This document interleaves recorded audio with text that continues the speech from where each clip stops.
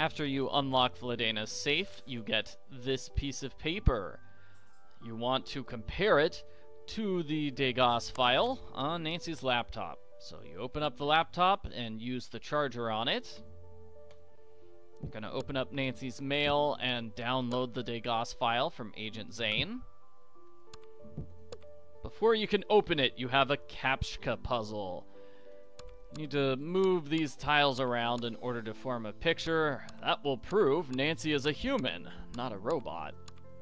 I find it easiest to start with the bottom row. There we go, that's the bottom row. Second from bottom row is pretty easy to figure out too, because it's mountain tops. Let's see, this is probably the final piece in that row.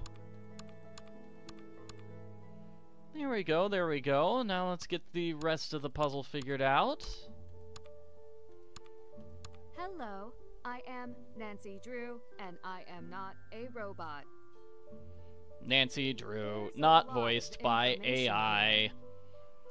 So, we want to go to the third piece of paper here on the file. These documents are the same, but are they? We have the puzzle of finding the 8 things that are similar between these two pieces of paper.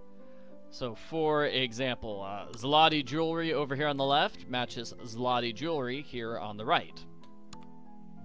27 pearls over here on the left equals 27 pearls on the right. 24 carat on the left matches 24 carat on the right here. The various gemstones on the left are found over here on the right.